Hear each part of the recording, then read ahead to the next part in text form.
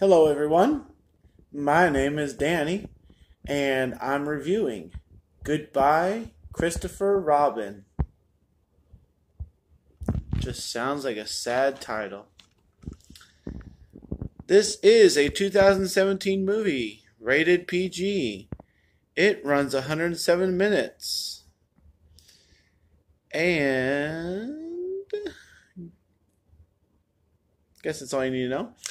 This beautifully filmed, poignant story directed by Simon Curtis from a screenplay by Frank Cottrell Boyce and Simon Vaughan gives a rare glimpse into the relationship between beloved children's author A. Milne and his son Christopher Robin at the end of the First World War. Milne is inspired by his son's toys to create the magical world of Winnie the Pooh, which brings him immediate and enduring celebrity. But the book's international success comes at a cost to the author, his young son, and his wife, Daphne, in this compelling film about fame and family that also stars Kelly MacDonald.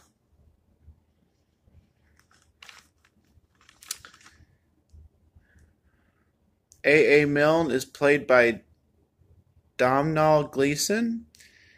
The young boy is Will Tilston. And Daphne is Margot Robbie.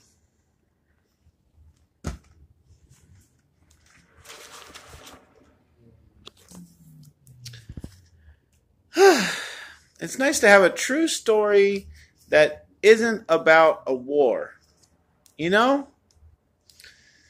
It's nice to have a true story about something nice. I enjoyed The Blind Side. I enjoyed other movies that are true stories that are nice, but I didn't see this one coming.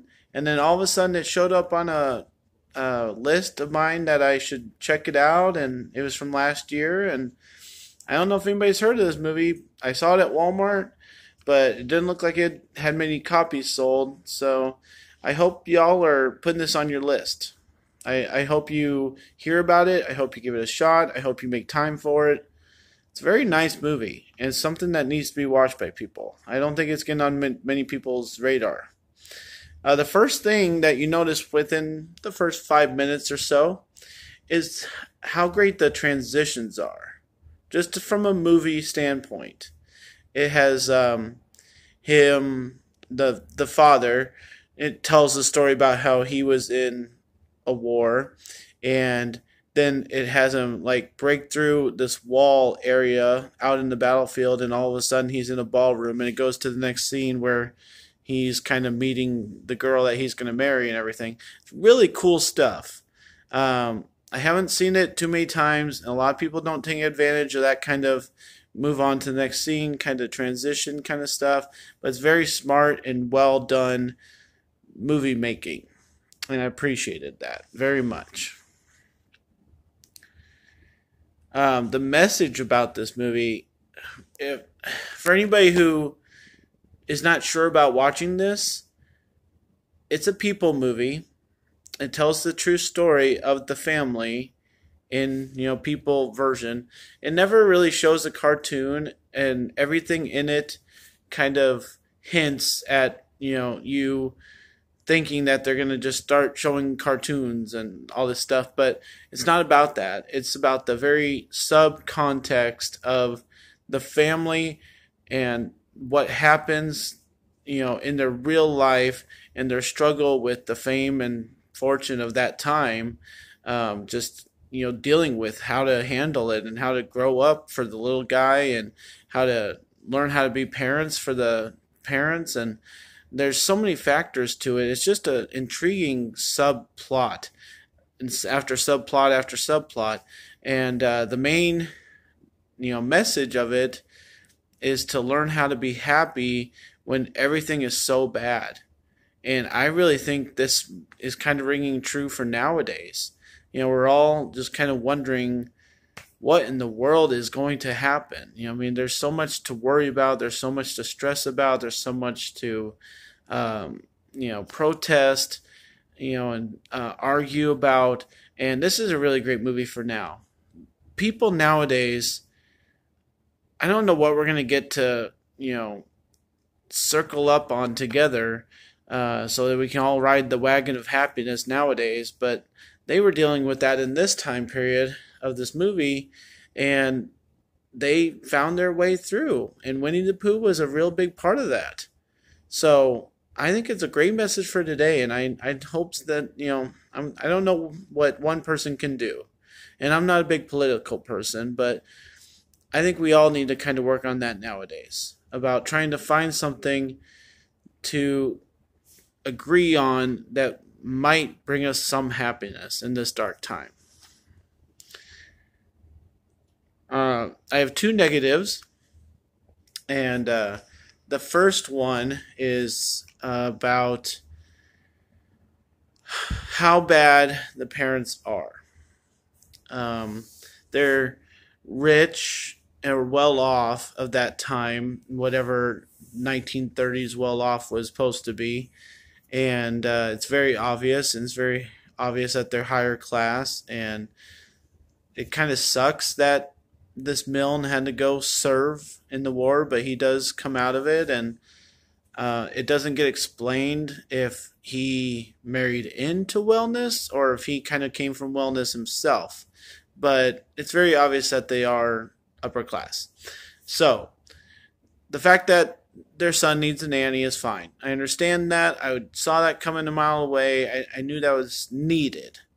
But everything that happens saying that they can't interact with him, or because they have a nanny, they can go do whatever they want. The times that they tell the boy to be quiet because the dad's working. Just there's like 100 different examples, and it just paints them out to be the worst parents in the world, and it doesn't make the movie very fun.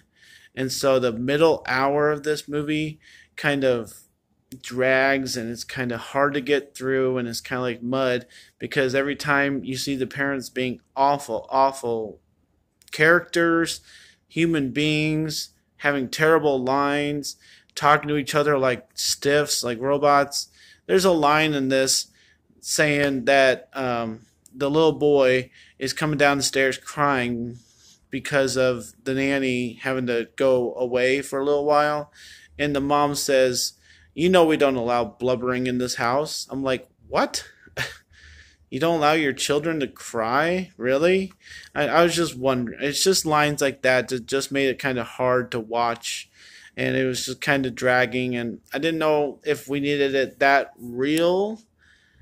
I mean, I understand that. I appreciate it was real and authentic, stuff. And it's probably how they talked back then and everything.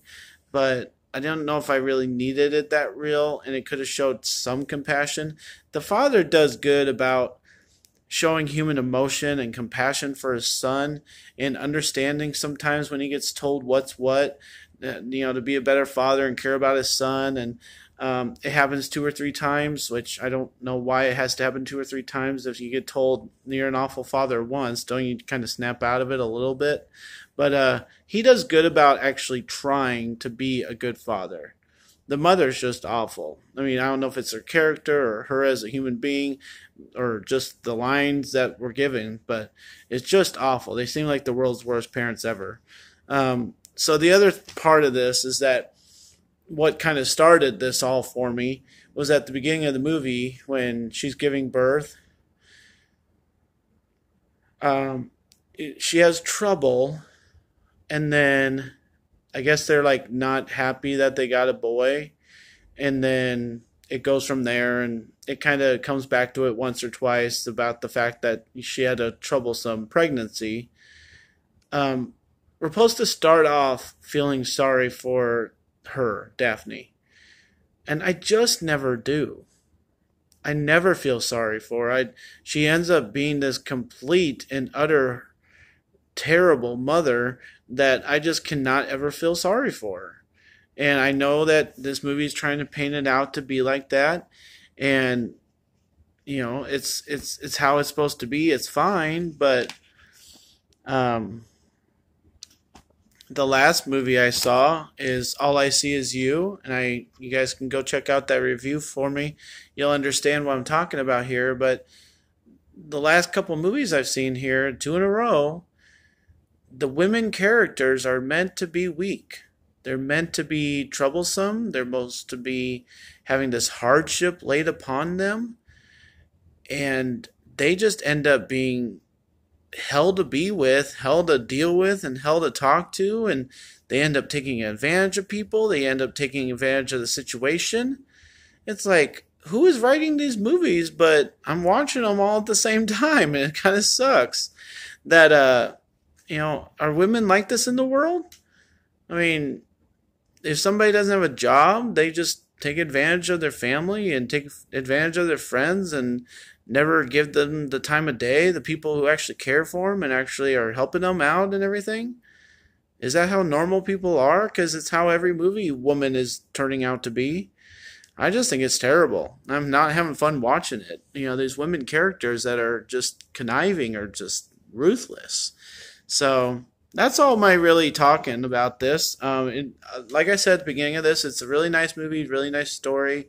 I don't know if people actually know this came out, so please give it a try. I'm going to give it a B+. It's right on the borderline of becoming an A. It's just that mother just ruins it for me. And then the parents just being stiff. And I know it's of the time, but for a movie, it just doesn't work for me. So B+, very enjoyable, very nice.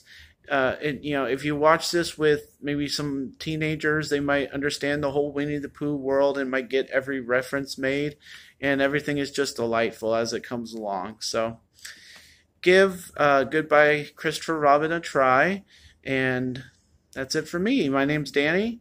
If you like this or any of my other reviews, please like and subscribe to my channel, and enjoy your movies. Thanks a lot, guys.